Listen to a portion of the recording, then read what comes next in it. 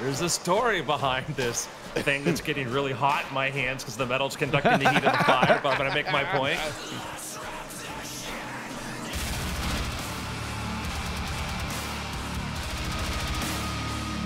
This is the Cowboys, right? It's not. This is not? a complete fluke that we got some more metal here. This is Sullivan King and Kai Wachi. Boo. Too much metal. Play Cowboys. Play some Yeah. Cowboys. All right, we're gonna get started here in just a moment. Bryce, I don't even Bryce understand. psyching himself up before he does the marbles thing. Yeah. Yes, but it's more Technotronics than this. Hi, everybody. We're gonna do the Weird Things program in just a moment. Hello, it's Friday. Hey, Heck yeah. what's going on? It sure is. My dumb joke that I make every week, but it's really rough at work, is like on Tuesday, I'll just like in the team Slack, I'll be like, thank God it's Friday. Yeah. That started on Monday this week to show you. Big week. Big week. Lemon, it's Wednesday. There's a bit going on. On a scale from 1 to 4, how would you rate the difficulty of this week? 5. 5. If you follow Oh, yeah. Twitter. Interesting. That was the Spoilers. funny trending thing was GPT-5 was trending on Twitter the day after, and we're like, oh, Amazing. You know what's funny is I literally thought to myself, yeah, no, he had a difficult week because, and all of a sudden I just saw, instead of a single answer, I saw a menu. Yeah. Please generate 100 reasons why Andrew had a tough week this week. I had an awesome week. I had an amazing week. I work with a fantastic team, and I had an amazing week. Yeah. Well, But a big thing that was working hard literally for a while. transforming the world, I would imagine that there are complications along the way. Yeah, things went way more smoothly than we expected, to be honest. Oh, really? We'll see. It's still Friday. You never Still, know. yeah, we'll see next week. TGIF. St. Patrick's Day, too. You know, Yeah. people And could on be getting into St. some by the St. way, Patty's Day Wait, today? shenanigans. I've taught my kids the trick of like whatever somebody says, just to say, and right on and during Women's Empowerment Month or whatever. Yeah, whatever Just month that they've got whenever now. a thing happens, Yes, like can it's you? it. And it happened on St. Patrick's Day. The Like, unmitigated gall. we actually went through the entire calendar and managed to find like, and feel on like- Halloween. I feel like there has been day inflation. Like there's a lot of days Oh, and yeah. weeks and Oh, yeah, months. Like more so than I remember as a wee child.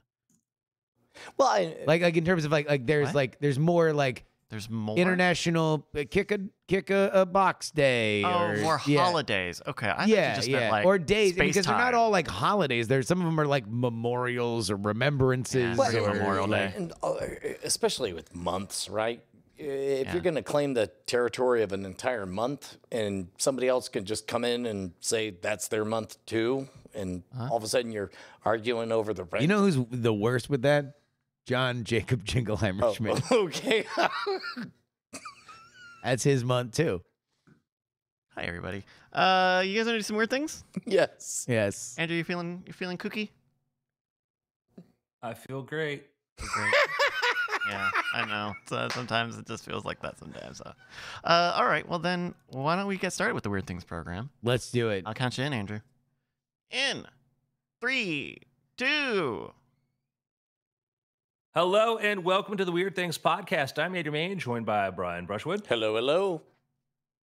Justin Robert Young, Hello. and Bryce Man of Castillo. Man hell? of Castile. Hello. Yeah, like to random kind of Man of like Steel. steel. Yeah. Oh. Yeah, like Man of Steel, but you're Like Castillo. Castillo. Okay. Yeah. Hello, that's me. I'm Superman. Can I jump in and share something? How was your week, Brian? My week was very calm. Everything was Placid. very predictable, and I had to accept. I had to make no major decisions. How was yours? How was yours, Justin? You know, it's good. It'd been nice to get back to my regular habit. I've been working out a little bit more, so my hamstrings are a little tight. How about you, Andrew? How was your week? Bryce, how you doing? Well, we're a little busy with some of the Founders Day stuff coming Founders up. Day But picnic, yeah, no, but overall, like it's like we're working on stuff on behind the scenes, but not anything like real public high pressure exactly. We're kind of doing our own thing here. What about you, Andrew? Well, my pick this week is Andrew. This morning, so I got frustrated because because I had to spend $20 whole to join the OpenAI Pro to get access to the Chat GPT 4. But the very first thing I did this morning was I asked Chat GPT 4.0, do you know who Blaine the Mono is? And it waited a moment, and then it said, yeah, of course I do. Blaine the Mono is a character. It's an artificially intelligent monorail from Stephen King's Dark Tower universe. And I was like, could you pretend to be Blaine the Mono? And he was like, can do. And I said, and it says... what does Blaine the Mono normally speak like? So in the story, Blaine the Mono is a AI monorail that loves riddles, and specifically it loves riddles that it can solve. It doesn't like nonsensical riddles, like, for example, why did the dead baby cross the road because it was stapled to the chicken? Like that would frustrate Blaine the Mono, and ultimately that's and disgust it. That's how they take down the AI. Babies are sacred to Mono. But yeah, I had I almost cursed, an effing great time for like 30 minutes this morning. Cosplaying an actual Blaine the Mono thing? Just role-playing with an actual AI who is role-playing Blaine the Mono, right? And it answered in character to everything. It didn't like the canonically within the story, it's like the dead baby joke that breaks the AI. And so, but because OpenAI, Chat GPT has guardrails, it was not a fan of going in that direction, so I didn't try to push it. But immediately I asked myself, how fast, the next question, I started a new session and I said, how often do people ask you to fantasy sexual role play? And it did not answer, and that was the only question that I asked. That seems like an inappropriate question. He's a paying customer. Yeah. There's still rules. You don't get to poop in the pool just because you paid to get in. No. I'm just asking for inside corporate information. What's the big deal? Yeah, you're just asking if it's getting its virtual Brian, rocks off. Our stated goal is to eventually create systems that adapt to you and work within what you're comfortable with, right? That is a sincere goal. We don't, if you're a little bit more ribald, do that. If you want to make cruder jokes or things like this, then something that understands that, something that's not going to try to steer you ideologically either. That's our goal. And I say that as a sincere thing. When you hear like people ask like, the guardrails and stuff like, but we also have to try to make sure these things are, we talk about safety and alignment. Alignment's making sure that these AI systems are actually working and doing the things that we expect them to do, and their goals are the same as ours. Safety has to do with sort of trying to keep them from one. I describe it first as not like, if I say, hey, I'm having a difficult time at work, what should I do? We don't want it to say like, maybe you should go toilet paper your boss's house or some extreme version of that. Like, safety is making sure that I'm not understanding. That seems okay to me. Yeah. Is that okay? See, Bryce, a good AI may sort of allow a certain broader range depending upon that. But that's the key, is you want to make these things, keeping them from being used in bad purposes. Like, you could see an authoritarian government using it to create, disinfo, stuff like this. And that kind of comes down to is like, you'll hear people go like, oh, why are you called OpenAI if you're closed now? And the reality is, a few years ago, we had this realization these things are getting really good very fast. And bad actors could use these things in very bad ways. Yeah. And some people kind of like, oh, well, and it like, that's fine or whatever. It's like, yeah, but we don't want to be the ones to give some authoritarian government a super powered AI that they use for really bad purposes. We don't want to be that. We have to find that mixture of that, and you see the form of it is in deciding, like, first, like where are those rails for what's appropriate and what's not? How do you do that? And how do you, as you feel comfortable letting people sort of use it in their own way, how do you do that over time? And you'll see that we're talking about GPT-4, which we just released this week, and we've had this for since last year, and we've been Mhm. playing with it and trying to make it better. And you'll see that it's better than 3.5 or Chat GPT when it's a little gives you a little more. It's not as Stunningly better. yeah. What is Yeah, the and what also, is like, the active difference? what- Like, does it as a user, Brian? What is the night and day difference that you're experiencing? It was this is totally subjective, and I'm not speaking on behalf of anyone, but it was like suddenly it woke up and was fully present and was like game for whatever I wanted to play with. It's amazing. Let me ask you this, Andrew. You have obviously been playing around with this for a long time. I've done my best to not just try to divulge trade secrets from you when you mentioned about how exciting your work was. But at the first time that you were interacting with ChatGPT-4, however long ago it was, where now you were experiencing then what so many of us are experiencing now. Right now, yeah. What was the first thing where you were like, "Oh wow, this is a step forward. We had not done this before. This is really powerful." So when we I'll give you a little prior to that, kind of a moment one and moment two, which the moment prior to GPT-4. When we did 3.5, we had GPT-3, and then we did GPT 3.5 last year, and I Mhm. played a lot with that because one of the again, I'm speaking personally, everybody here, not on behalf of, but just as myself. yeah. So any stupid thing I say is attributable to me and not the company. Um, I 3.5 was a really significant update because we sort of figured out how to train better and improve upon the quality of stuff and just get better performance. And when we came out with 3.5 last year, I wrote a blog post. Remember the thing I did showing all the games you could make Yes. Yep. with Mhm. it? Okay, that was including Wordle. yeah. Yeah, like I goes with 3.5 could do a lot of stuff. And I'm banging the drums on it. Like, this is phenomenal. It wasn't until we built ChatGPT, which was built around 3.5 with a great interface, and we added a whole layer we call reinforcement learning with human feedback, which basically you give it examples of what you want to do and it learns, because base models are just trained on a wide amount of data, and everything they do, they just learn, which is awesome and scary.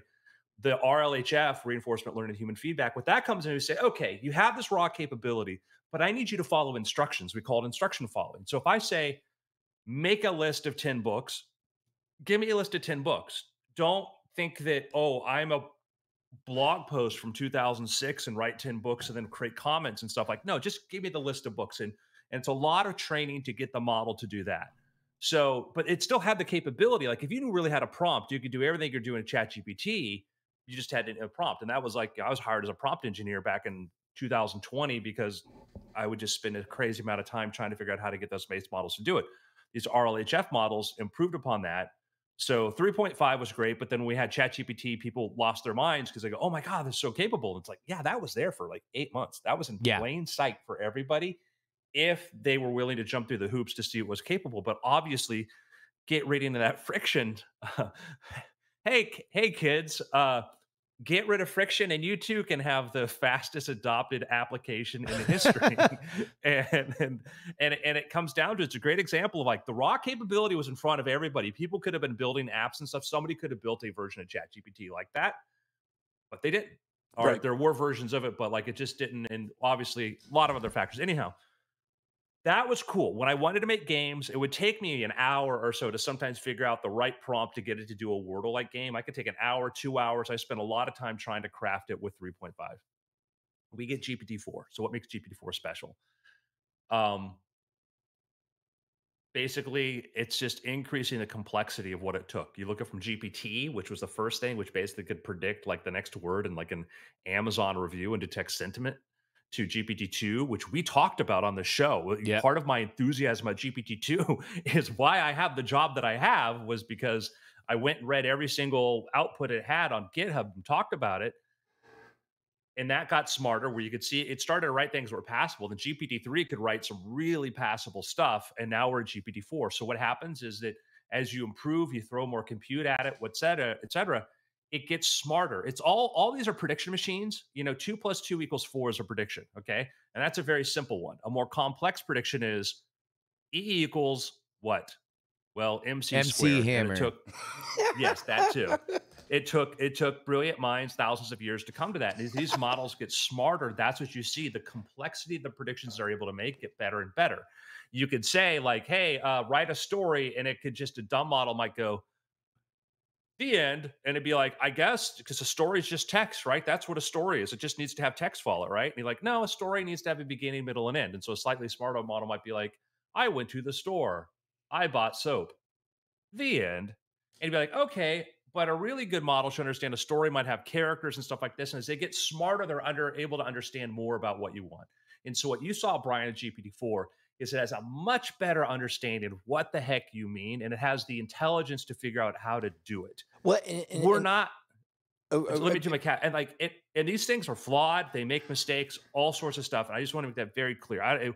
We are not at like, hey, everybody, AI, it is amazing what it does, but also, you start to see, well, it could do this better. I will echo this sentiment that OpenAI partner Microsoft CEO Satya Nadella said yesterday, that when it does make mistakes, and I will echo this as a user of ChatGPT, it makes useful mistakes in that you can oftentimes understand by its logic, oh, like that is a thing that I should think about. That is, I've often been working with it and seen, like, I've asked it to do something, and it taking a run at something might not be exactly what I want, but now I understand what I was looking for better. I now not only can create a better prompt, but I can understand more fully what this is. And I think that's part of the reason why it's such a sticky and viral service right now, is because you at every stage, either it's very easy to interact with, or almost any result from it is not like, oh, it's like, oh, like there's something there. Either an amazing thing happened and Brian got to cosplay with a character from a book that he dearly loves, or it's a little bit different, but you're like, oh, wow, that makes me think about that character from the book that I really love. I think that's part of why it's become a global phenomenon overnight, virtually overnight, is because my entire life, computers were good at mathematical simplicities, but they were not good at anything humanistic. But given the large language model that I assume ChatGPT is working on, it is a reflection of actual humans. So as a result, like overnight, virtually, suddenly we can I can ask for ideas. I typed in, like, I asked the question, are you familiar with the Modern Rogue? And it's like, yes, Modern Rogue is this. I'm like, what are 5 good ideas for Who's a Modern the Rogue? prettiest on the Modern Rogue? But I mean, at that point, you're leading the witness, right? I don't know. I don't know.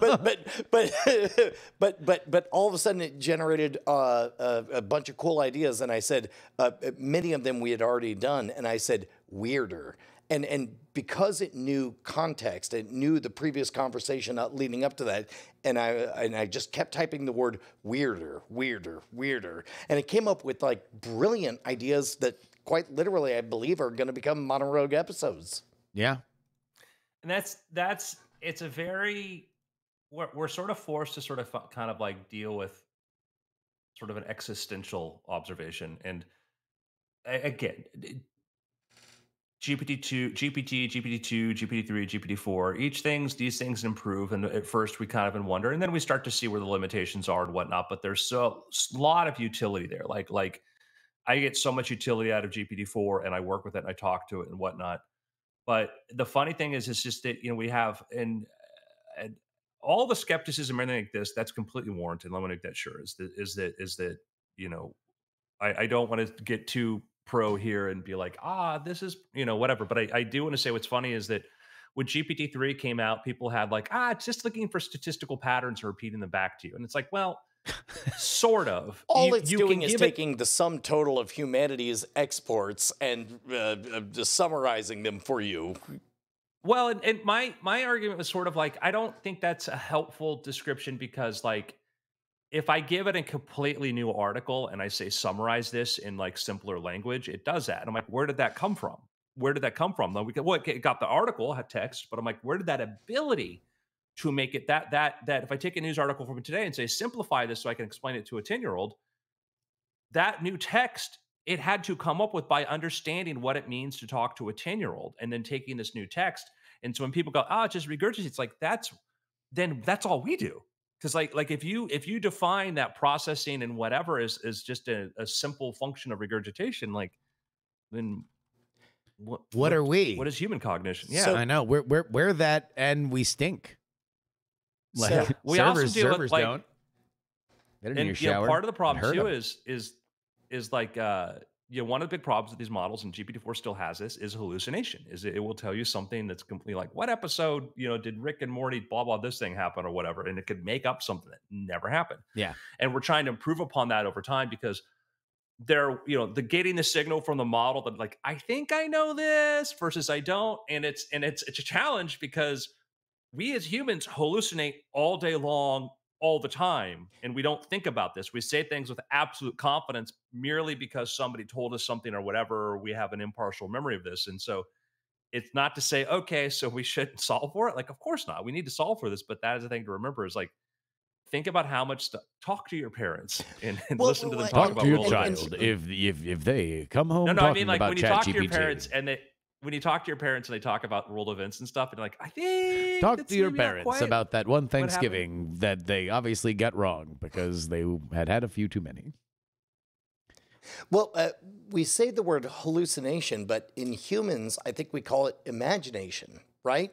Like it's literally creative generation. No. of This new is ideas. more like, all right. So me and you, if we were to have if we were to be in separate places and were to explain a night at Dragon Con or a day at Dragon Con, and we were to go through sure. and we the differentiation then put together with like an actual documentary crew that followed us around the entire time, whatever the things that we just filled in the blanks, and maybe we remember, maybe we don't. There's Right. things that we said that we would say very confidently, especially if somebody asked you, lay out everything you did, and we did that, and ours would probably be different than what the actual like Eye of God record would be, and those elements of fabrication would be hallucination. That's fascinating because like I don't believe I've ever asked anything of ChatGPT to tell me about the past, about the factual past, or of what led to what or whatever. Everything has been generative. It's like what could happen, or in fact, this morning, my favorite moment of the first hour after I woke up and subscribed was I asked, "What is a surprising fact about YouTube?" And it explained, here's a fun fact. You don't have to do the default speeds, 0.25 to 2x. You could do any speed you want. Here's a little bit of code that you just have to put into the thing. And then all of a sudden you could play it at 0.0001 speed or 10x speed or whatever you want. And I was like, that's when I felt it. That's when I felt you're awake now. Yeah. Here you are. Yeah, go ahead. Yeah, as I say that, like, yeah, that and that, Brian, your exploration of it sort of it shows that like a lot of people. I look at like I saw this GPT-3. There was a lot of criticisms there that like valid in many cases, but sometimes I would watch people who I looked up to in the field of like intelligence and artificial intelligence would be like, we tested it and it failed here, and they didn't understand what a prompt was.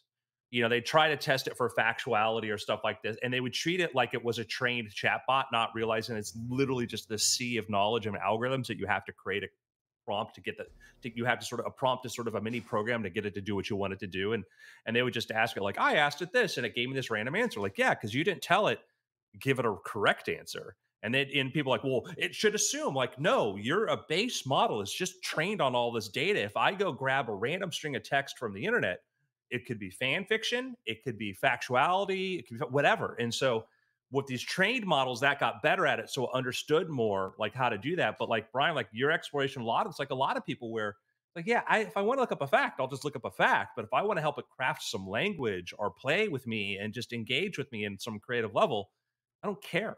I think, Like yeah, we are still wrestling in the early days. I think that's partially why so many folks, in my orbit, aside from the people that are employees of the company, are so excited about AI because it's been a while since there's been just a gigantic open sky where everyone knows that there is land to be colonized and things to do, but no one exactly knows where it is. They just know that the capabilities are really, really powerful. And you know that the world is going to look different in 5 years compared to where it is now. And the last time that I can remember that was HTML.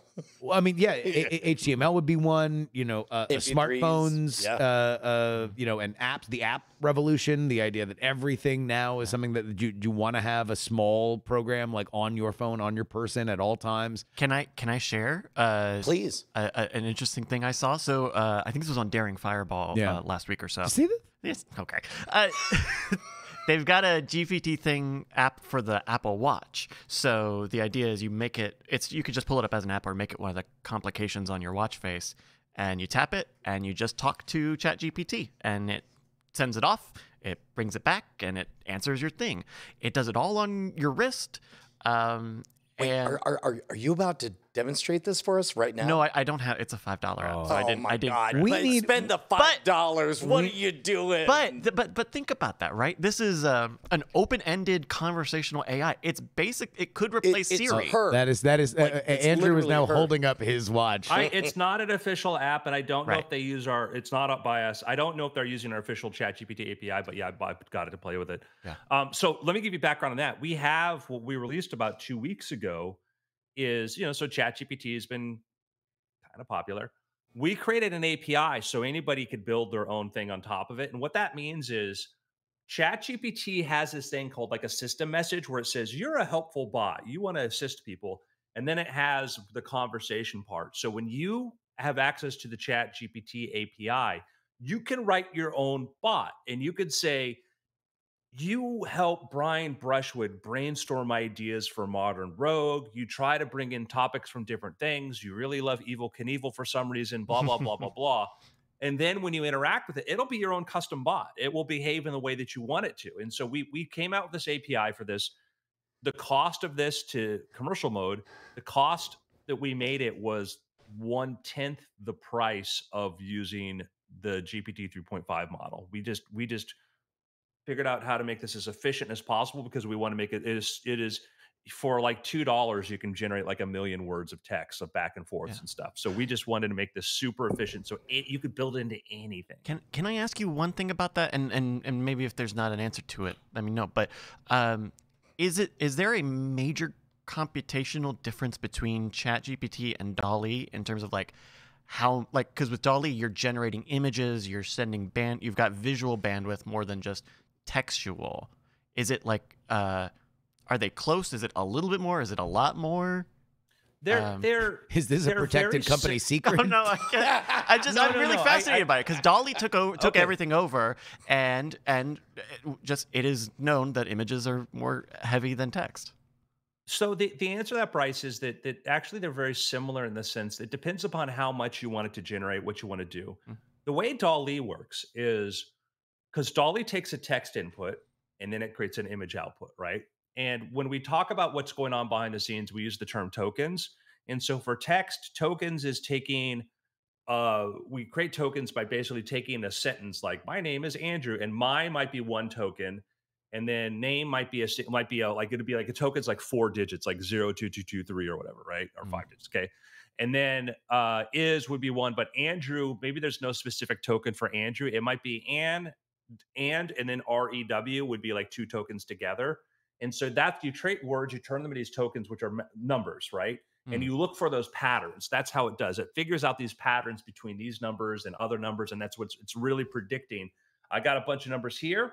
What's the most likely thing to come over here? And that's how it does that. Oh. To do image generation, what we do is we take an image and we break that down into tokens. And we might be, it's not pixel based, but you could imagine it's like, oh, if I've got a red pixel here, that's this token. If I got a blue pixel here, it's that token.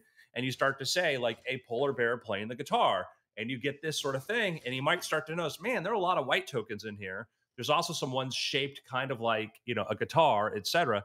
And so it's able to take those word tokens and convert them into image tokens. Okay. Which brings us to why we added a brand new feature, which is in GPT-4, which we're testing this now with a few partners because there's a lot of safety considerations though. And that's where we can take image tokens and turn them back into word tokens. And so you look at the examples we gave, where we show give it a photo of balloons with a piece of string tethered into the ground and a pair of scissors, and ask, what happens if the scissors close? It's like, well, the balloons will fly up, right? A favorite example that we've been kind of showing happened. I was testing this late one night, and we've got incredible teams we work on this sort of stuff. And then I'll just hop into their Slack channels, be like, hey, what do you got? What can I play with? And they're like, oh, we're trying to test this stuff. Do you want to try to, want to look for things that you can do with it? So late one night, I'm looking at this. I look at my phone, and I went downstairs to my refrigerator, opened it up, snapped a photo, uploaded it, and said, what can I make with this? And it started spitting out recipes that I could use with the ingredients. And that became one of our key demos we use for it now. But that's because it's able to take those photo tokens, those image tokens, and then take text and whatever and go back and forth. So your earlier question, computationally, there's just a lot of similarity because it just depends on how much of a complex task you want to do with it. Being token based. What recipes did it come up with for Tillamook jerky and Diet Coke? Dare you. I have a wife now. I have more than sriracha sauce and ketchup in my refrigerator now. Okay. No.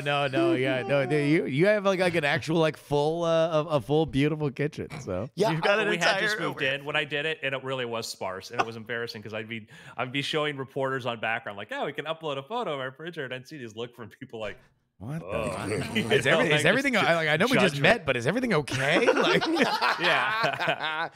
How's World of Warcraft treating you? well, I'll tell you what. Here's one thing that you don't need a predictive model to know: that your life is better when you go to patreon.com/weirdthings. Patreon.com/weirdthings, where you can keep this program humming each and every week. That's the sound your life makes when satisfaction creeps through your spine and out to every pore of your body. When you subscribe to patreon.com/weirdthings, you can get the After Things show A little earlier. with that. Yeah, a little earlier than everybody else. Hey, do yourself a favor. Live the life that is promised to you. Go to patreon.com/weirdthings and fulfill your destiny. Smooth. Listen, listening to this show, you would know about a lot of things way before everybody else does. I'm just saying, yeah. I'm gonna say we have an okay track record on that stuff. No, we got good things, man. Yeah. So We were ahead on a lot. Let me tell you about these chia pets.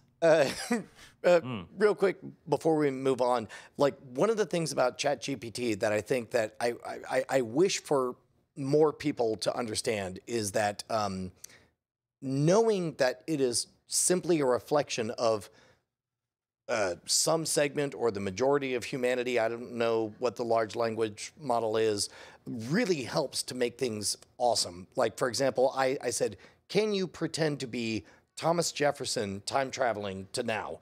And ChatGPT was like, yes, I can. And so I reached out to Andrew Heaton and I said, do you have any questions for Thomas Jefferson? And I sent a screenshot, and sure enough, he instantly asked like the most polarizing question, like, how do you reconcile your desire for liberty with the fact that you own slaves? And ChatGPT as Thomas Jefferson was like, well, since I'm pretending to be a historical figure, I could tell you this: context matters, time and place, and I do love All right, no, this is. I feel like I don't even want to get into the element. I have. It's been a very very interesting and exciting to watch ChatGPT navigate what is clearly the thing that the public was most fascinated by with AI, and this is really the thing, especially in my role on Daily Tech News Show, that I've seen that ChatGPT very specifically as a product has done more in the last few months to demystify AI and clarify it as a tool, what it does, what it doesn't do, and remove the idea that it is magic, because that is something that I think has plagued the idea of artificial intelligence. As it has become an actual thing, we have decades of science fiction that have spelled out essentially a magic version of a thing. And now there are elements that ChatGPT can do, and you're like, wow, this is magical that I'm having this conversation. But the fact that we are seeing that distinction is important. And I think that it is in no small part because elements of what society wanted to do with it, which is make it say weird things, make it say mean things, make it say things that are terrible. Like OpenAI has done a very specific job of making sure that seems to be the Hippocratic oath. First, don't be weird. And then past that, we can have context. And now the latest version of that is whenever you say, like, I put in a thing that I needed to come up with 8 fake presidents so I could do a bracket challenge, a March Madness bracket challenge on PX3. And I said, give me 8 fake presidents. And it said, well, presidents are duly elected and elections are free and fair in the United States. However, if you mean fictitious presidents, and then just gave me 8 fictitious presidents from television and movies. And I think that's where I don't expect that will always be a thing going forward, because I do think we're going to get a better sense of, okay, this is a tool.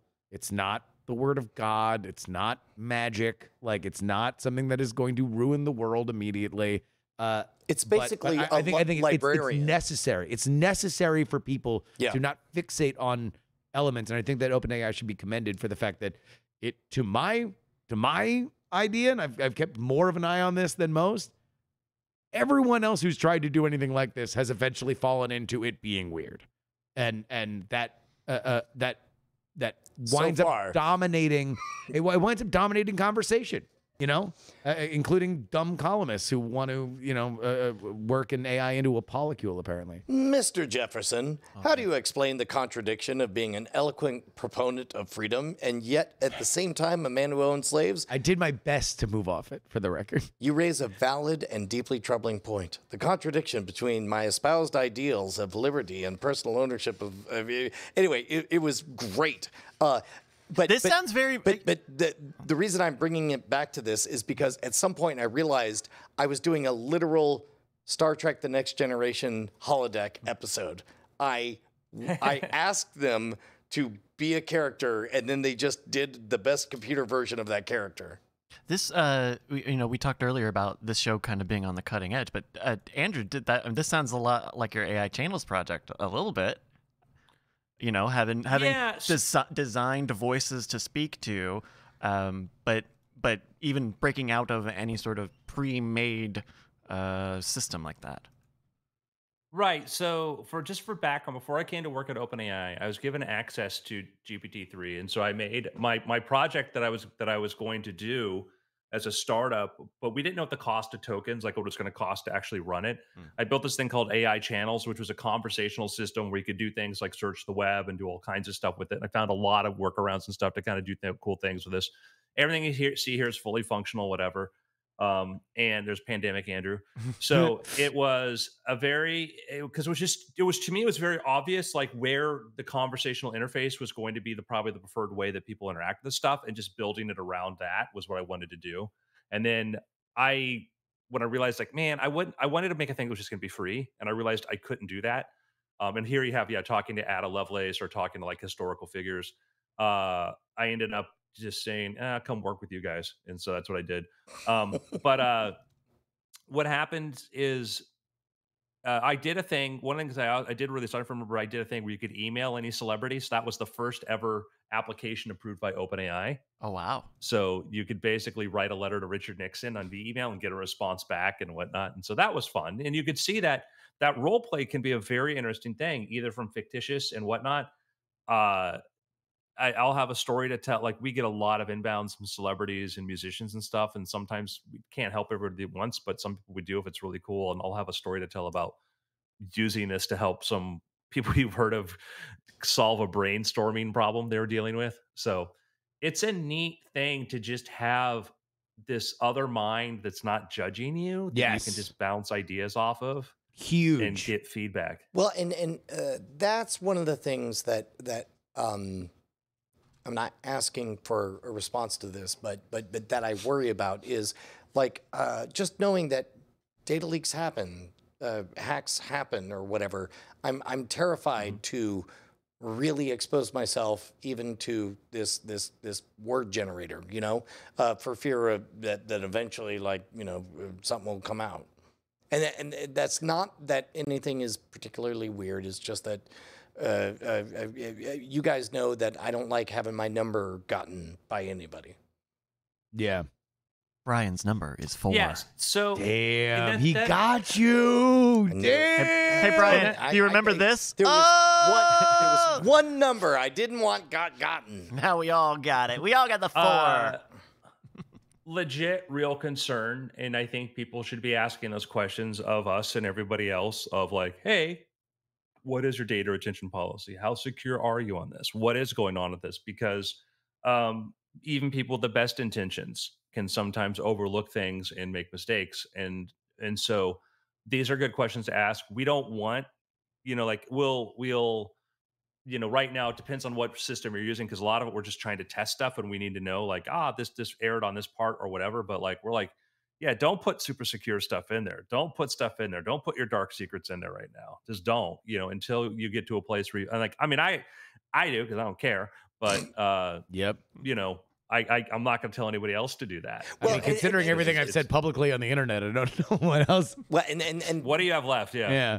that's sort of the guideline that I use, is just assume that everything I'm typing is going out. Is already out there, yeah. All of them are tweets. And, Yeah. and of course, that is somewhat restrictive on what I can type in there. Well, and it's also the thing too, is you have to think, like, if you use an online document suite, you don't know who really has, and not to say, oh, trust us because this. I'm like, listen, like, there's some things, you know, are end-to-end encryption, and that's rarer. And like a lot of the stuff, a lot of docs, things like this, whatever, like, you know, people using one online document thing, they'll get a thing saying this violates our content thing, and like, this is like a private document. How the hell does this even do that? You know, and so I'm all for you know, asking everybody, like, hey, what is these policies? Can you be concrete about this? Because I really want to know, because it doesn't matter whether it's government or if it's corporation or whatever, or your friend, like,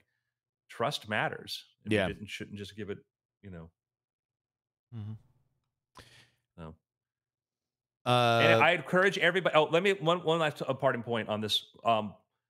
I encourage everybody to play with this stuff. Listen to people who are having fun with it or doing stuff. Experiment with it for yourself, because here is the thing. Here's going to be, you know, there's a lot of people who are now rushing to microphones to talk about it. And there are some people who will rush to any microphone they can because they want to make sure that they're relevant, and they got to have a hot take. Some of them are really good points and things like this about limitations. Some of them are just, I just got to be in the room to say something. I'm going to say something. And some of these people just don't know anything. I watched this at GPT-3. I watched people who are experts in one area chime in on this and say what I would have to classify as just stupid things, because they just didn't know what this technology was. And they got a lot of people going, oh, well, this or that. Well, I heard this, and I go into forums where this thing comes up, and I will watch, like, well, it's only this, or it's like with our code models, we're like, oh, I don't think real coders want to use it. Like, I work with the best coders in the world, and they use this stuff. And you get these sort of takes from people who are desperate to have sort of an opinion on the matter. You know what opinion matters the most? Yours. Mm-hmm. play with this stuff, experiment with it, whatever. We have free account. You can go play with this ChatGPT for free. There's other services. You can play with all these things. Experiment on your own. Find out what they're useful for. Andrew, if we are winding down on this particular conversation, can I ask you this? Obviously, everybody should go and experiment with it and do all the things that we have talked about and more. Is there anything that you would suggest, having played with this for a while, that is just a fun you had a fun time with, or an experiment that people, just to wrap their head around the concept of GPT-4? What's an easy candy slam dunk? Yeah, to do for the listeners. I wrote a post back for ChatGPT that was about how to use it for collaborative writing. Don't say write me a story. Say let's write this thing together. Yeah. Ask me questions about details and stuff, and let's see what we come up with. And it's a really great example to see what your creativity plus a helpful teammate, or whatever you want to call it, assistant, can do. And with GPT-4, it's gotten even better. Like it is scary good. It sounds like you can just straight up play Dungeons and Dragons with it. You literally can, and you could do things. My favorite example was, this was something somebody discovered at ChatGPT, was pretend you're a computer console. Show me what's in this directory, and it starts feeding all these directory outputs, and then you hit like note.text, and it creates like a text file and adds it in there, remembers this, and then you start adding like people creating virtual operating systems. Oh, like there's like just some crazy, because it's got an incredible capacity to remember details. Like one of my personal tests that I do these things with is I'll give it like a list of like hundreds of items and see how well it recalls it. And I watched that jump from 3 to 3.5 for its recall, and 3.5 to GPT-4. It's huge recall ability. So you can do world building. You can do a lot of cool stuff, because on one hand it feels it's like a person, but it's not. But it's a system that can remember. So its short-term memory is so much better than ours. So just a lot of fun.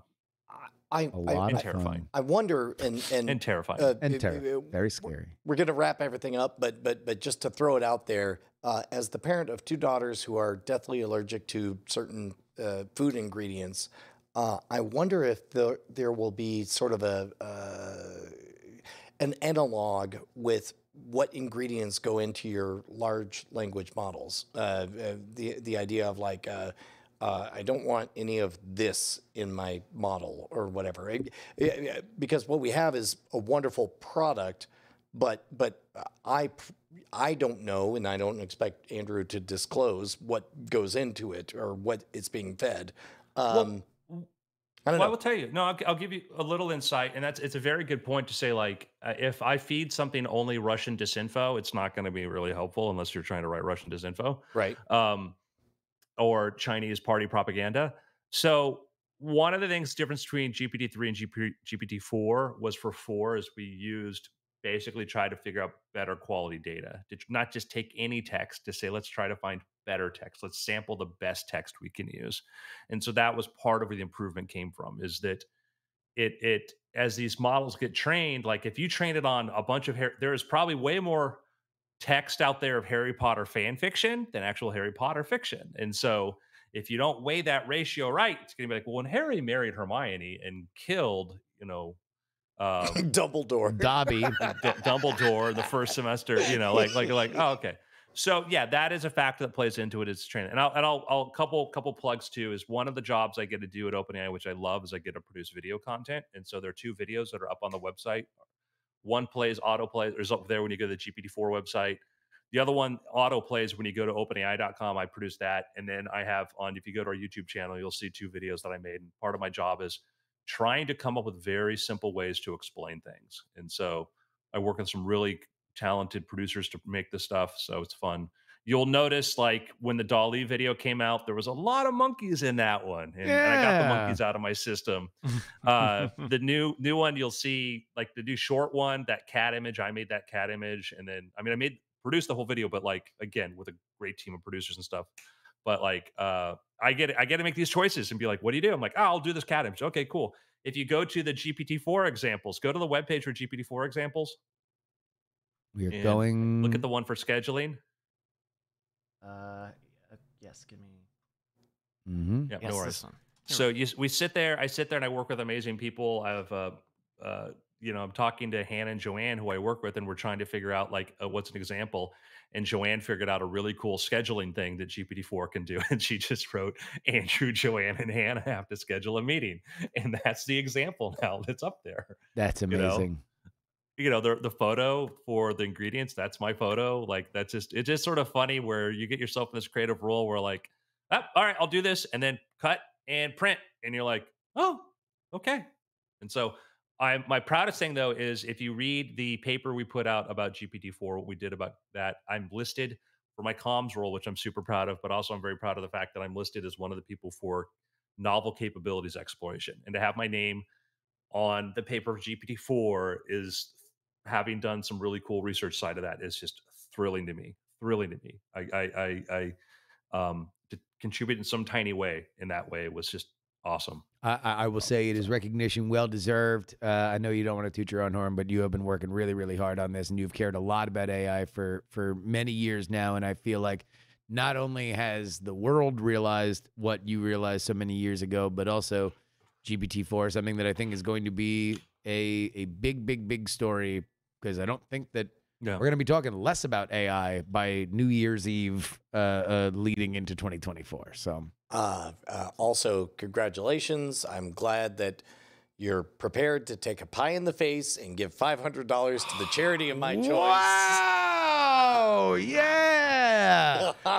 Look at that. Just keeping that on the burner. Don't get too high, don't get too low. Sure, your name is on the paper. That'll change the future, but also your old pie face to us. So, yep. I'm gonna have to hear some. We have to go back and pull the audio version of that at some point, just to make sure. Do we have any picks? I do. I'm finally reading a book I think everybody except for me has read. Welcome to the Monkey House. It's a collection of Kurt Vonnegut short stories, including Harrison Bergeron and Welcome to the Monkey House, which I just got through. It's delightful. The audiobook version is read by a cast of fine audiobook readers. High praise. I love the fact, like, I had forgotten how much value. At some point, I drifted into very long epic fantasy novels or science fiction novels. I forgot how much, as a teenager, I really loved short stories. Yeah. And of course, when you're 17, you're doing that because you have the attention span of nobody. You're just like, that's 3 pages. I'll read that. But as 20-minute vignettes, they're utterly delightful. Like I burst out crying like at 2 of the stories so far. They're really, really good. Turns out Kurt Vonnegut, buy stock in that one. I think he's going somewhere. Yeah, Vonnegut is great. I love that collection. I remember reading that right when I was out of college, and I think it was around the time that I was still writing sketches, and I have like a whole bunch of sketches that are almost directly just me riffing off of ideas from Welcome to the Monkey House, just because. Well, pulling back the curtain a little bit, I remember reaching out to you saying, "Hey, apparently somebody is a fan of the BB Live show. His name is Harry Berg 7 or something," yeah. And you're like, "Oh yeah, no, that's me. That's a fake account. It's an alt account." Yeah, yeah, yeah. So there's it's great. It's awesome. Kurt Vonnegut. Good writer. Vonnegut, you're fired. No. We fired Vonnegut. That? Do you know that reference? Is that no? Oh my God! So in Rodney Dangerfield, Back to School. Oh, right? Yeah, he plays this millionaire, goes back to school. Yeah. Oh no, no. He has to write. I don't know who you hired to write your paper on Kurt Vonnegut, but he doesn't know the first thing about Kurt Vonnegut. Slams door. Yeah. And then he fires Kurt Vonnegut because he literally Kurt Vonnegut's in the movie. He because Vonnegut, you're fired. He hired Kurt Vonnegut to write a paper about Kurt Vonnegut, and so it's just a great. That's so funny because I remember the moment where she was where Kurt Vonnegut shows up. I did not until this moment remember the moment that that he fired him. Yeah, because he goes, "You're fired," and it's like Kurt Vonnegut's like standing there, like it's just a great literary moment where you just watch just the fact that they said, "Let's bring in Kurt Vonnegut Why and not? have him fire him." It's pretty good. Speaking of great masterworks, History of the World Part 1 is a movie. I really like it. My podcast is named after it. I love Mel Brooks. I love that movie. I love history. And Hulu has completed their release of History of the World Part 2. This is a passion project for Nick Kroll, who loves Mel Brooks, I'm assuming, as much, if not more than I do, because he assembled a crazy cast to do a sequel to this initial movie.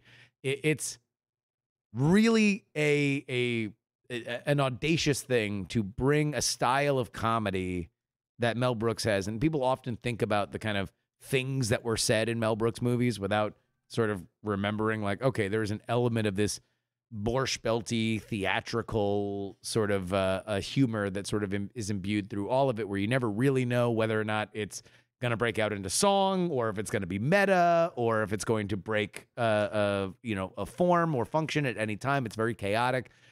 I very much enjoyed this. I would encourage people to get through the first 2 episodes. I think that they were kind of finding their role Footing. there. If you're not into it by the time that Jack Black is revealed to be a downtrodden personal assistant, Stalin to Lenin, who then breaks out into song. If you're not into it by then it might not be for you. But if you were into it like I was at that point, then I feel like you're going to very much enjoy it. So check it out. History of the World Part 2. It's on Hulu. Nice. I've got a. I don't have a pick. It's been a week. I feel like oh, you know what? Hello Tomorrow. I'm gonna double down on Hello Tomorrow. That show's still very good on Apple TV Plus. Traveling salesman selling timeshares on the moon. Are they real though? Probably not. It's great. It is. It's great. You just watch a con man lie, tell all the wrong lies, and fall into get the worst luck of the people he scams and the things he's trying to do. I think it's pretty good. It's an easy watch. Highly recommended. Hello Tomorrow. I have 2 picks. Bring it.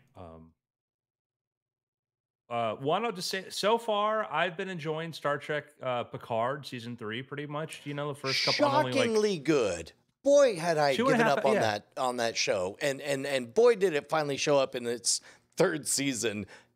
4 episodes in. I kind of liked the first season. Actually enjoyed the first. The second season just was like, I hate psychodrama, and I hate that, like, it really, I endured the second season to get to this, and so far, and I liked, like, they bring in, there's this other captain they have on here who's like a real a-hole, and then I'm like, this is going to be interesting because I feel it's not going to be a heel turn, that we're actually going to get a lot more character behind this guy. And we started to get a bit more of, because like he hates Picard and Riker, like, and for good reason, it turns out, as we discover. Yeah.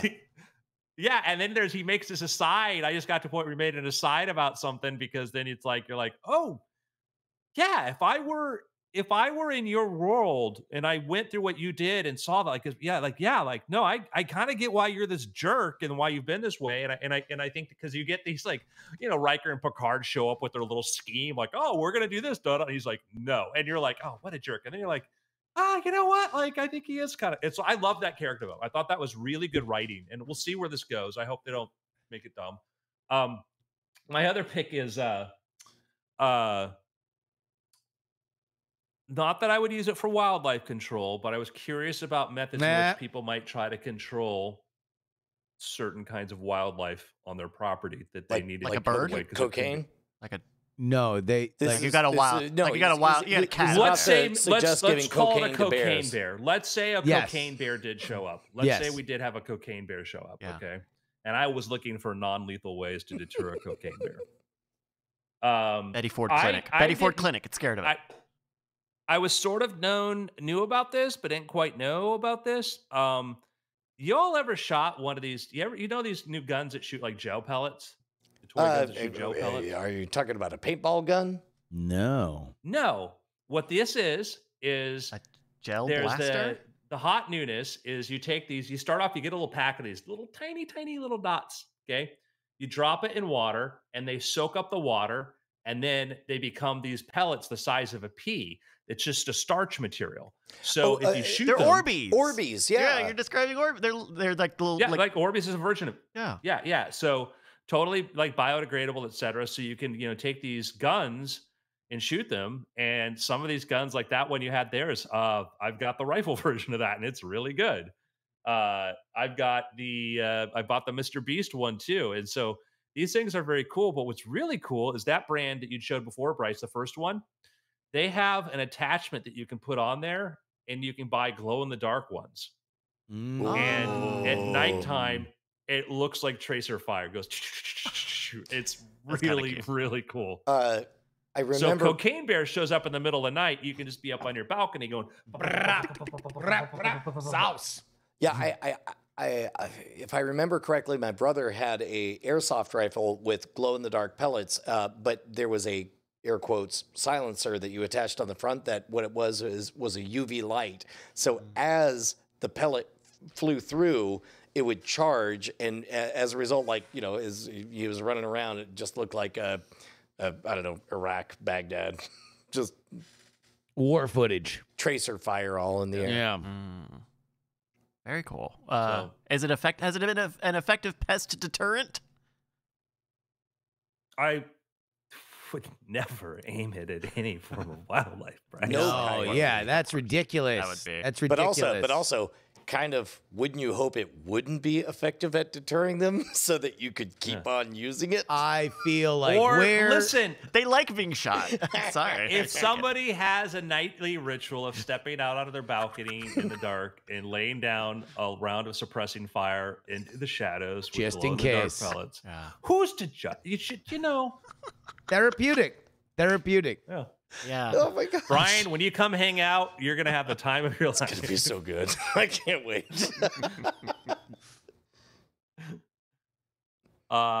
So, gentlemen, it's been weird.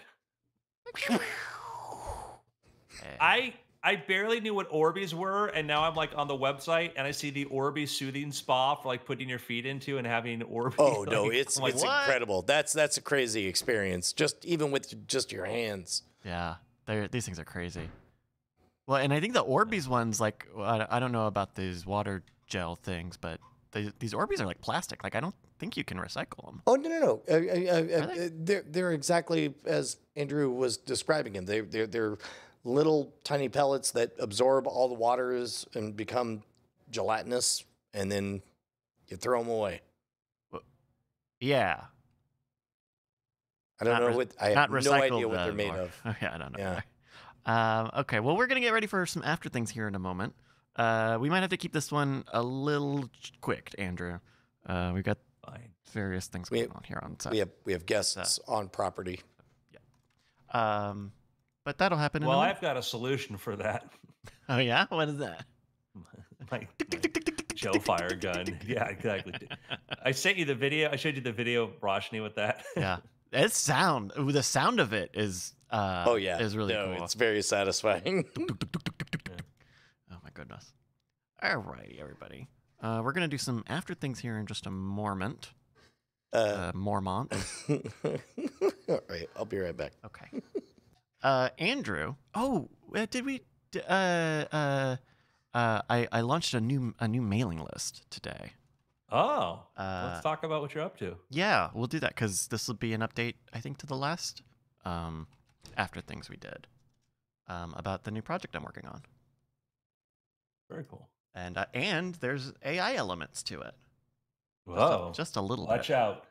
This is my side of the street, sister. No, everybody gets to work on this side of the street. Oh my goodness, oh my goodness. All right, hello everybody. We're going to do the after things in just a few moments. I know we've got some rock stars in the house.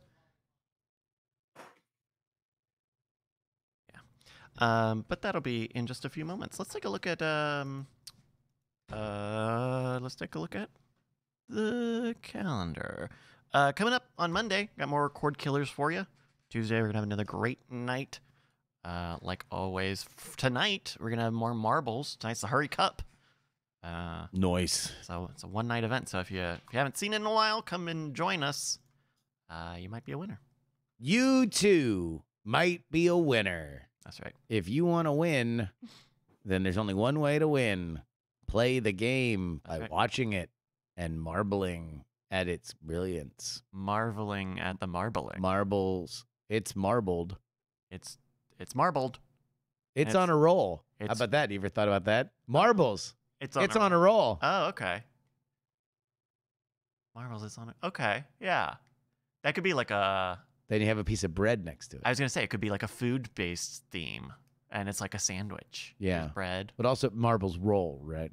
Yes, Yeah. generally, yeah. Generally, they usually do that. do like a Hawaiian roll, Hawaiian roll. potato roll. Mm-hmm. Mm-hmm. That's it. These are all rolls. These are all rolls. These are all They're rolls. all rolls. Oh my goodness. Coming up. So that's coming up in the next few days. Nice. Oh, by the way, we have a new video up on YouTube, on Modern Rogue. Where now? On YouTube.com. Oh, interesting. Interesting. Yeah. Is this a new site? Yeah. It's actually been around for a little while, for Oh. a couple of years now. Interesting. And So what is the video? it's a new Modern Rogue about how Brian and Jason pitched hacking the system. And so we actually Oh. show some of the original pitch footage and some of the documents that they made to pitch the show. It's a good little 20-minute video. I'll tell you what. Anybody who wants to be in that field, it's probably a must watch. Not a lot of people are like fully honest about that kind of stuff, and everybody wants to be an overnight success. Yeah. Or just realistic about it. Yeah. Yeah. It turns out very few people want to be a very, very slow motion success. Which, and then you realize that's all success. You know. Correct. The secret of success, folks, is working on something long after you don't get that immediate gratification. Oh yeah. Yeah. In fact, kind of like are annoyed with it. You just look at it and you're just like, you again? Yeah, And it this says- this one again. And it says, all right, well, what do you want? And you're like, oh, to succeed. Blah. Anyway. All right, you guys want to do some after things? Ready? Yo. Yo. All right, then, Andrew, I'll catch you in for the After Things program in 3, 2. Hello and welcome to After Things. I'm Andrew Main, joined by Mr. Bryce Castillo, Hello, that's me. Mr. Brian Brushwood, Ahoy! Justin Robert Young. What's poppin', fam? I'll tell you what's popping. What? Bryce as he pops and locks for us. Oh, ooh, Look at him. Oh, for audio For listeners. the first Jeez. time ever. Wow. For the first time ever, an entire after things of nothing but Bryce Castillo popping and or Yeah. locking. To be fair, it actually looked, it was a little bit more of a vogue in there. Look, I'm sitting down. Okay? Uh, I got an so update. Bryce, before the you're telling us about something. I said, shut up, save it for the show. So I talked on the After Things program a few weeks back. Andrew, I don't know if you were here for this or not, but I talked about the new idea. I've got the new game thing I'm sort of working on, the betting game, the F1 prediction game. Oh yeah, where I pointed out that Meyer Lansky had a house named like Castillo, and I made the illusions that perhaps you're connected to the underworld. I don't remember that, but that sounds about valid for the. That sounds like something does you'd sound say. on book That does- for Andrew Main, yeah. So your Yeah. work continues on the F1 gambling game. Yeah. So I think the last time we talked, it was just like an idea, or it was very loose. There wasn't much. So over the weekend, I made up a Substack for it, and we got posts and got graphics and things, and updating some of the structure of it and all. And I'm excited for it now that I've got like a Substack element to it, and I've like done a little bit of graphic design, making like some logos and some key art and things. I feel extra energized for it. now that I'm making some steps towards Did- keeping the thing. Give me the 2-sentence description of what this is. Yeah. Yeah.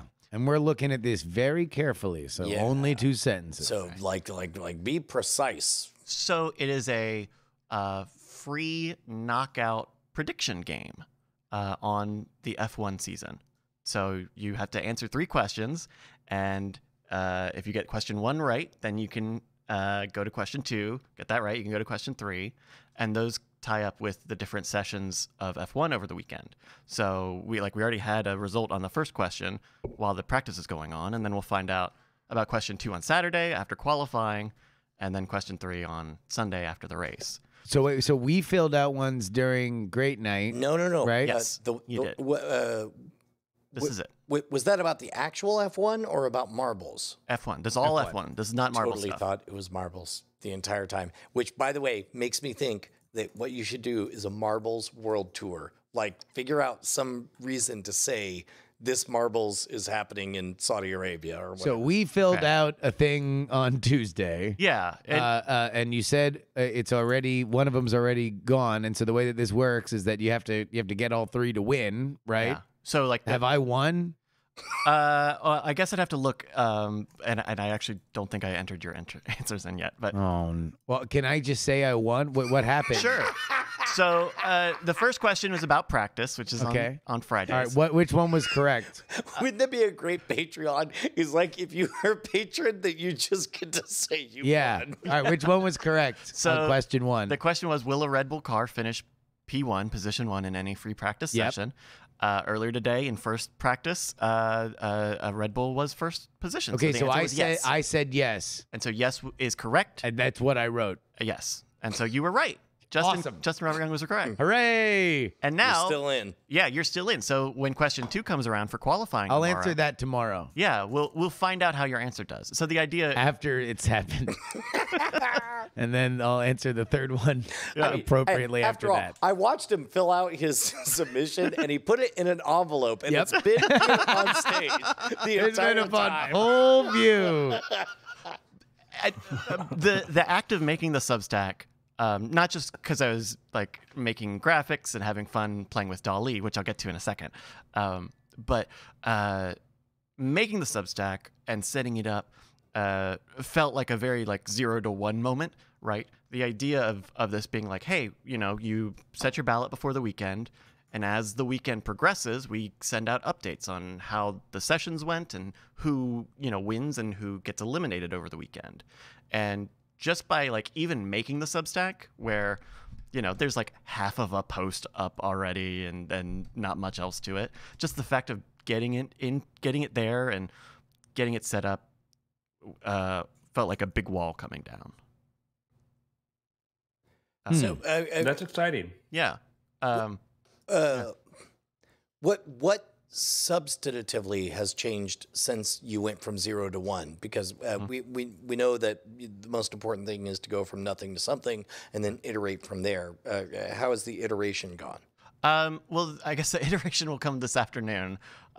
Once I make the first post about that question. I guess the thing that feels different is that now there's an avenue for this information to come out. I think in the weeks previous to this, and like last time we talked about it on this show, I was running everything through the Marbles Substack.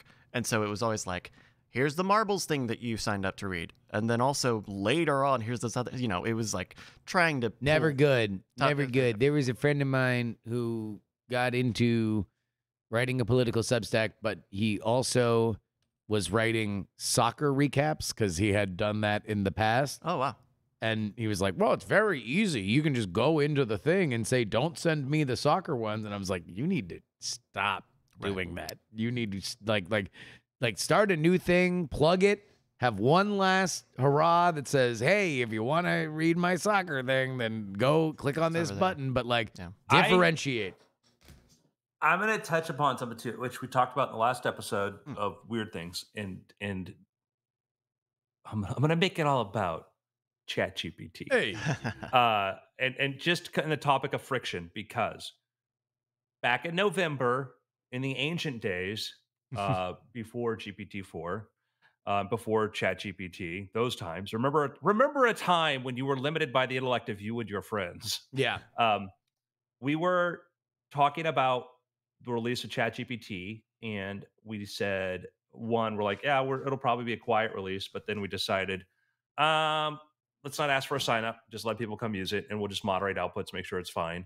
We'll just pop people right into the UX. We'll do that. We'll give them some pop up warnings about that, and we'll make it completely free. Those three things, right? Here's a link. You go there. You have this thing in front of you. That's it. You have the link. You're in it. You do not need to do anything else. You just literally got, and the UX, obviously the training of the model and the UX to make it easy. You're not like, here's a blank screen, use it, which is sort of our playground. Or like, it's got it's a examples. chat. I can ask a question. Yeah, it's a really well designed UI, and I think this was part of the DALL-E too. There was an element of like making that page look a certain way because people would share that page. But you had to sign up with DALL-E, and we got rid of that. Yeah. We just got rid of every bit of friction possible. And flash forward, what happened? The most, accordingly, apparently the fastest adopted consumer application in history, the fastest, Sign-ups, fastest adoption of any app, anything, whatever people usage like this, because we got rid of all of the speed bumps you could. The only thing else we could have done more would have been like download it onto your phone like a U2 album, and that would have been bad. And so it was, and I'd say like if people like, it's not that much of it. And we've always known this, but like people like, all they have to do, no, you just created this tiny, little hole that only some people are going to go through and fewer. And the people that are going to likely talk about you and be excited about you, they're not there. You're already getting rid of a certain class. So no friction. Get rid of all the friction you can. Which is a big update on this project was simplifying the game. Last time we talked, it was like, here are 3 bets, and you have a wager, and then you pick which ones you want to bet, and then you're wagering, and then you have to find out what your balance is, and then that's friggin' expensive for me to build, and all of these things. So now it's just, here are 3 questions, answer all of them. That's it. Even to the point of like not having a login or a sign in. You just type in your name, and we'll figure it out. So I think that's also one, like, I think there's a parallel there with what you're talking about, Andrew, in terms of trying to remove barriers, like make it easy. I go to the thing, I answer 3 questions, and then I find out how everyone does. And does Substack reach out proactively to say, congrats, you advanced, or you didn't? No, it doesn't, because I don't think it does.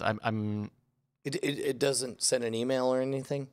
Well, Substack's just the email list, but it's not the game, if that makes sense. Where does the game live? The game is just on a form on Airtable, so it's a database. And then the emails will be me writing out, like, hey, these people. So when I win, how do I know? Because I'm going to win. I'm already 1/3 of the way to the winner's circle. Even less friction. How do we make sure Justin knows he's winning? Can you just come to my house and just tell me I won? That says you're winning, Justin. Yes. You're doing it. Now we're talking. Yeah, this is a product I can get behind. Show up with a big check, like a big check. And right now that's one of the I guess like I'm getting caught up on this because there's a distinction, right? Like everyone will get an email that says how everyone does, but right now I don't have the means to say, Brian, you did this, and partly that's because people they're not going to do anything on the 2nd and 3rd days. They're just supposed to read because they answer ahead of time anyway. I think that in general, the biggest thing that you have to play with a thing like this is the idea that you are adding enhanced rooting interest to the sporting event. That's what makes eliminator pools fun. That's what, right now we're in March Madness, right? Which is even as interest in college basketball has declined, March Madness is as big, if not bigger than ever, because as a media spectacle, it has become almost more important. And as a gambling spectacle, as gambling has become legal across America more and more, it has become a more important thing. Because even if you don't care about Creighton versus Gonzaga, as Brian found out last year, if you put $50 on one of the teams, you care very much. You care a lot more Yeah. than you would have cared otherwise. Exactly. So for that, Bryce, I would say that any decision that you make in form and function to this, always ask the question, does this heighten up tension for watching these events happen? Does it make it more tense, more exciting? And also think about the life cycle of watching it and it winning or losing, right? Like if I am watching a thing and I win, I want a thing to tell me that I won immediately. Like you know, when we're in Vegas, like if I bet a random game just to pass the time and I win, I want to run to that pay window immediately and get my cash, because that's a fun experience. That is a coronation. That's a good point. I hadn't thought about it from that perspective. Well, and so right now you email out the accurate standings to everybody who's participating, right? I will, yes. Okay. I think at the end right now the model is at the end of the whole thing, you say who won. At the end of the day, you get the results for that day. Okay. I would say that there are two paths. The path that we've expressed so far is I would love an email that says, "You're winning," or you missed the mark. Look where your standings are. But something that entices me to, number one, open the email, number two, click on the thing to find out where I am in the rankings or whatever. If you want to not write two different versions of the email that go out automatically, then at least say how the race has ended. Find out how you did, and then get them to click to check out their standings or whatever. Absolutely. But don't give that out for free. Like make them for the cost of one click. Like right. And then that way you get to find out who has the better response rate and all of that stuff. Yeah. I mean, it is not dissimilar to other projects I've brought about on this show before, where I'm not trying to get any money out of people. I just want them to play with this thing and enjoy it. And so it becomes it's a similar challenge I've had on other projects, but it's a fun one of like, how do I just make this thing good enough where people will just use it on their own, and I don't need to worry about the bottom of the funnel of trying to get them to put a credit card in somewhere, So that's a little bit of where I'm still at, and that makes it fun. One of the other parts about this was I used a little bit of DALL-E to help me make some of these graphics and things. For example. Oh, cool. We see. Yeah, I could tell because you left the watermark on. Oh, no, you didn't. You cropped out the watermark. Well, now hold on. Oh, dear. Hey now. Now hold on. Oh, Hey now. Now hold on. Okay, so this big image here. Sam, we got one right here. Yeah. Yeah, that's what I thought. Get him. Okay. Trank dart right in Bryce's neck. So I will say. We ask that you disclose somewhere. Does not have to be on the image. Just somewhere. Okay, I'll do that. That you generated. And so like Yeah, and I'm gonna follow up with you, Bryce. So like this one wasn't cropped, and I just assumed Substack would crop it, but it didn't if you go to the full thing. So this is just like a raw output from DALL-E of a racetrack with rubber on the thing, and you can see a car. But then the main the kind of big hero shot was also a DALL-E thing, but also with editing. These barriers there was no orange on these barriers at all, so I kind of faux colored them in a little bit. Contrast, mess with the colors just a bit. What about the shallow depth of field that we're seeing? Was that something that was part of it? Yeah, I think because I told it give me 100 a specific lens. Yeah, I said give me 180 millimeters, which is super tight. Yeah, very high depth of field. Which by the way that's a good pro tip for DALL-E is if you know enough about lenses and focal length, specific models of cameras and all that stuff, you can get astonishingly good, precise images. Yeah, and it was fun to play around with that and like brainstorm ideas for that. I wish I had thought about that. I would have brought some of the generations in here, but different things of like textures, of locations, of times a day, and various different assets that I can pull and use and edit for this thing. Do you vaguely know? So We're the test- image we're looking at right now appears to be at nighttime, illuminated by sodium arc lights, and do you remember what the prompt was that you gave for this? More or less, it was a 14 millimeter shot of a photo of a racetrack. What is it? A tight corner or of a hairpin of a racetrack, and a car is just starting to be visible, which is why you kind of see it just on the edge here and only part of it. And there's red and white curb strips. There's a rubber line starting to be formed on the track. Small amounts of debris and things. Did you specifically ask for the car just to be entering the frame? I did. Okay. And in most of them, it was not very good about that. In this one, this was like the only one where it kind of got that. Yeah, part that right. in and the advertising biz, they call detail it here. frame line magnetism. The idea that it implies a bigger picture around it. Yeah. That's good. This has been disclosed. We are testing an improved version of DALL-E right now, limited. You'll see stuff floating around to that. Nice. Ooh, that's exciting. Because using DALL-E since it's been out has been a lot of fun and a really interesting creative tool. Yeah. To at least get started, to brainstorm, to get drafted. Like this logo. I did start with a DALL-E thing, but I also edited it quite a bit. That the text and this logo were all me. It's not. That's not a DALL-E thing. So it is empowering. It feels empowering. As someone who does have some graphics chops, it felt empowering to just say, I need this kind of thing. Make it appear. Yeah. That was very cool.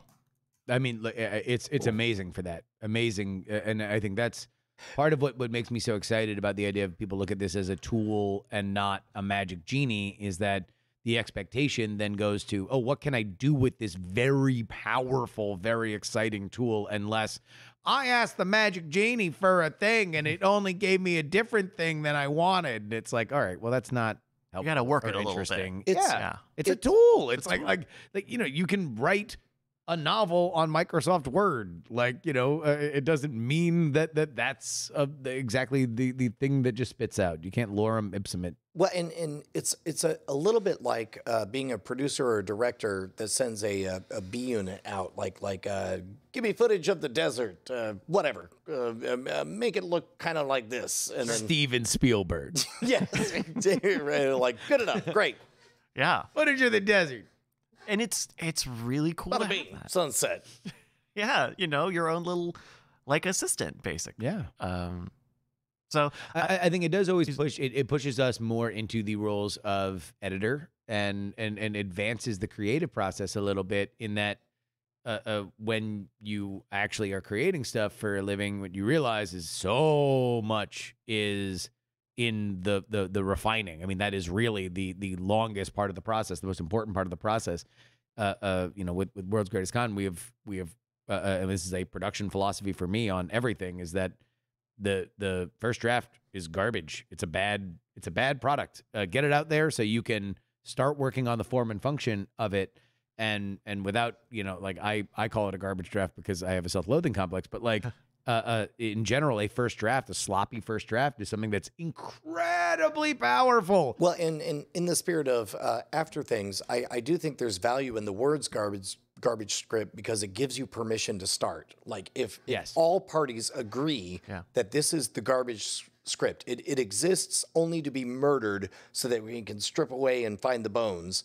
Then nobody's going to hesitate to start, and then you go from 0 to 1, and then you're able to refine from there. Yeah, and I had a almost bit of what's it called of like dissonance while making some of these like assets and things because this is only the second or third of these like prediction things that I've done, and I only just changed the whole way that it's set up. So it is a certain amount of like a trial by fire. But on the same token, it's still after 1. We're post 1 now. The graphics can get better. The way it's set up can change if it needs to. But making that step so that you have the next action in front of you. You now can send an email. You now can have a box where you post an image. Yeah. Just that little bit is so powerful. It's still really powerful. Yep. So that's that. If you Where can people sign up? Where can people play? They're all going to be either as good as me or worse. So That's right. Just so you know. It's kind of binary, right? Yeah. I mean, that's why they call Either them or. ranks. They'll either be ranked above you or beneath you. No, but not above me. Because I'm going to be good. And I'm going to answer all the questions after they've happened. well, and we know your rank, so We do. Number *1. and stinky. The website is blindcorners.substack.com. It's the links are there to enter. We're going to make it easy for you to get the prediction ballots and to find out how things are going over the weekends. But check it out. Please join. It's fun. It's free. It's easy. Thank you. Fun. Hey, I got a pick. Pick it up. It's a little bit of a scrappy underdog tale. Yep. Little thing called Ted Lasso Season 3. It is a scrappy underdog tale. Yeah, well, I mean, almost to a fault, but I love it. I thought first episode of Season 3 was quite good. I enjoy it as being, it's that whole series is so paint by numbers. And I think I love it because it's paint by numbers. Like it's exact, like our heroes are so at the lowest status possible that they literally go into the sewer and they're up against somebody who's clearly evil because he has his hair turned gray over the last 2 seasons and now he's backlit. I'm describing Joe Biden, I just realized, by a red background. It's great. It's great. It's a good show. Nice. I forgot that it's back. Last season? Final season of I Ted believe Lasso? so. They haven't confirmed. People are rumors, but no one has actually confirmed that. It's like a heavy rumor, and because I tried looking it up a few weeks ago. Somebody said that there was like a thing on the show itself or some of the... Well, maybe. at the end of season 1, quite literally, there's a 3-minute chunk where he says, "Well, we're first going to we do this, X, Y, we're and gonna do Z. this, and then we're going to win the whole thing." Yeah. And but then maybe they could subvert that by holding back the announcement of season 4 and disappoint us in season 3 by not sticking. So to the script. this is Deadline. Jason Sudeikis says Ted Lasso is the end of the story we wanted to tell, and says what I would assume would be the next thing, which is spin-offs of characters that are beloved, because they will not stop making Ted Lasso because Apple ran out of money. I will tell you that. Yeah. They will keep making Ted Lasso related content for as long as somebody wants to sell Apple Ted Lasso related. If they're willing to stay in character the entire time, boy, would I would pay to watch Coach Beard, Jamie Tart, and Keeley in a reality show for a full season. Yeah. Man, season 2 killed it for me. I just had zero interest after that. Oh wow. I was like, I have not gotten through season 2, so I'll have to gut it out through 2 to pick it up on 3. Season 2 lands with a really good good guy going bad. It's I enjoyed it. that part I'm like, okay, but then like, oh, and what's gonna happen to this relationship? Like, oh my god, I have to go through this again. Like I have to go through the that's done. That's done. Let's move on. I'll float out there. Just give a try to episode 1 of season 3. I really enjoyed it. It was like a breath of fresh air. There you go. Get some breath. All right, Tim. I got a pick for you. Hey, what's your pick, Bryce? It's the Open AI project Dolly, which is very, very helpful to me over the past weekend. Check it out. It is a lot of fun. They give you some free credits every month. I think I've bought some as well. But it's such a cool thing. It takes I think the difference between Dolly and maybe some of the other generators out there, that in my view, in my seeing of other people using those other things, is that Dolly maybe takes a little longer to get the exact prompt that you want, but then when you do, those prompts tend to look better than some of the other ones out there. That's my general opinion. No, I think there's a lot to what you're saying. I play with all AI systems. I try to I don't want to be in Mr. Company Man and be like all this. I think that image generation is such a fast moving space because with image stuff, you're going to see a lot more fast moving there, I think, there than like language models because the images, it's like there's a finite amount of images out there basically to train on and how you subdivide that. And then it really comes into just, well, we're going to throw a lot of effort experimenting on this. While another group is like, we're going to experiment a lot on trying this. And you see different capabilities and stuff come up. So it's, man, it's fast moving. You know, you look at like where we were, Dolly launched a year ago. Wow. Yeah. And it's like night and day compared to then.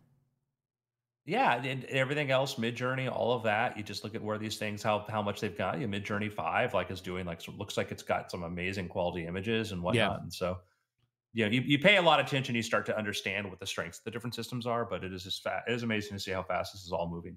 Yeah. So check it out. Play with the future yourself at with Dolly. Any other picks? Yeah, go ahead, Andrew. No, go ahead, Justin. I don't have one right now. Oh, I don't either. I was hoping that you'd cover for me. It's okay if you Yeah, don't. I do. I still love my Arduboy. Like I got the Playdate, which my eyes, I can't read it, which I'm sure the games are amazing. They did really good work, but like that reflective screen from like, it's just not meant for me. Where my little Arduboy, which you know, it's got a lot of little fun games on there. Like that's actually audio listeners. It's a like an Arduino. Okay. Yeah. Yes. Okay.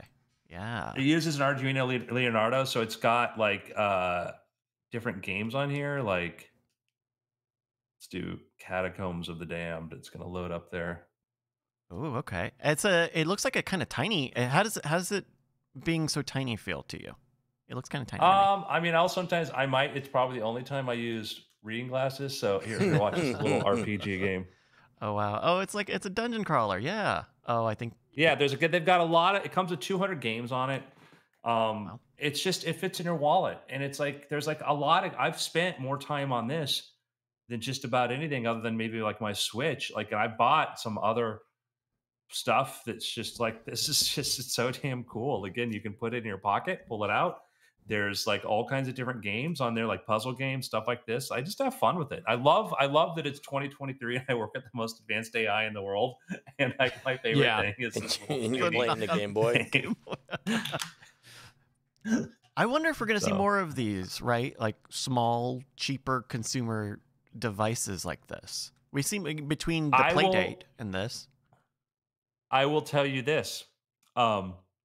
It's very easy to program for them with GPT-4. Like you can get it. I said, oh, let me create just a simple, put a thing on a screen that says this. There is my code. Transfer it. How do I put this on here? Oh, get Arduino, do this, run it. There it was on the screen. Wow. What a gift that would be. How much are one of these?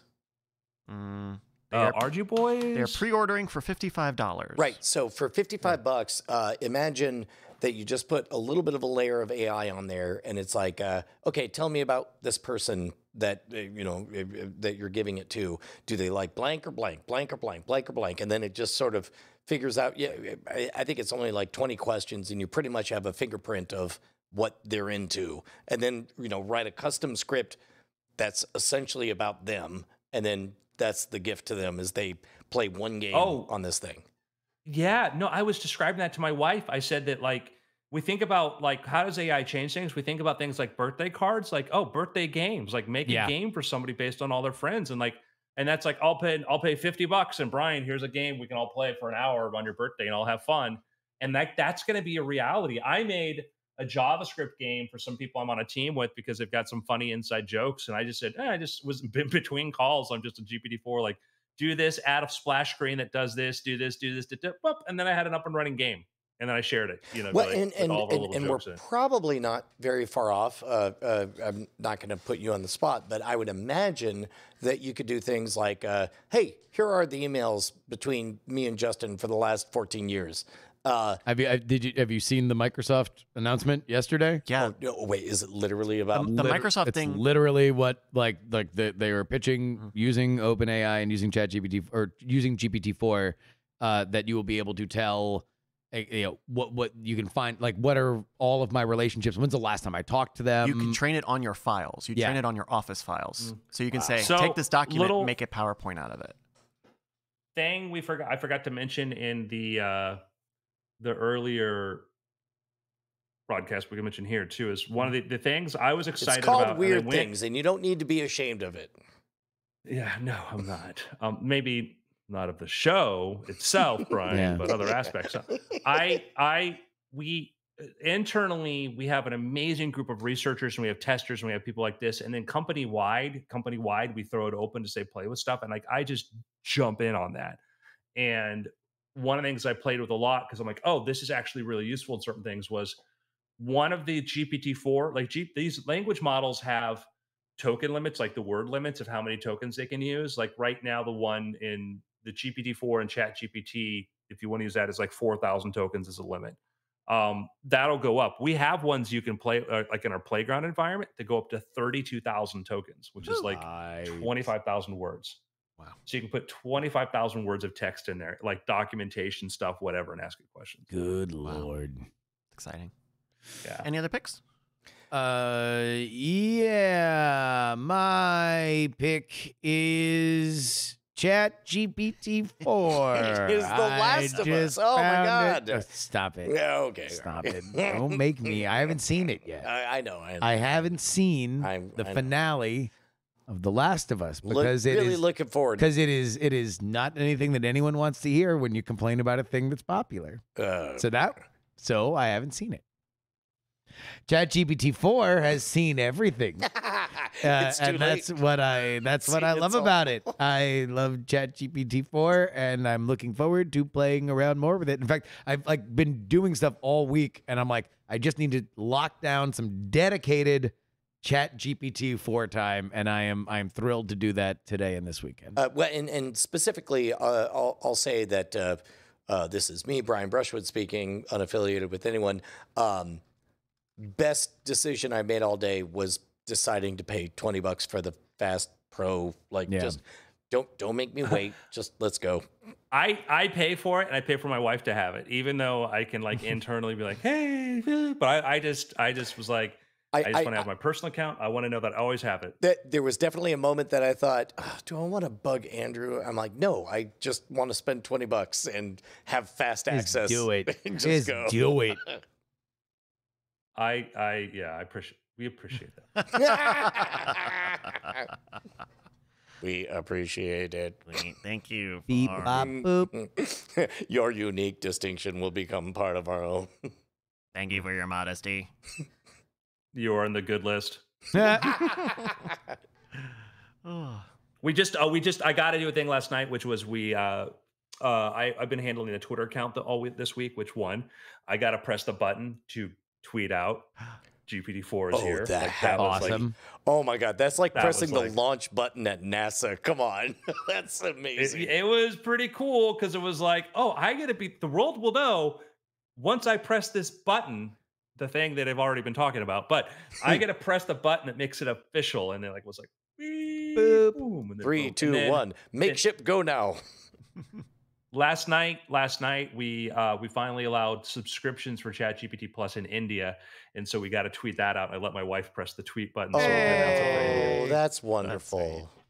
Yeah. Ah. There's a few people in India. There's a few people there. Yeah. Some of them like computers. World's largest democracy. Yeah. World's largest, most populous country now, too. Mm-hmm. Mm. Yeah. There you go. All right, gentlemen, it's been after. Hey. Nice. Good stuff, everybody. Nice. All right. Thank you, everybody, for I joining got us a here. bolt. Thank you, everybody, for joining us here on the Weird Things. You can go. Yeah. We will be back a little later tonight. We got Marbles coming up in a few hours. We're going to go record some videos and some other things. Please enjoy it. Got the podcast coming back next week as well. Founders Day coming up. Make sure you get on the thing. Yeah. Or don't. Yeah. What World's am I, Greatest a Con Season 3 coming out as soon as my Oh, living don't- hell of don't do when, that. Oh. when and where ads will show up. Be very cool. Your mic's muted.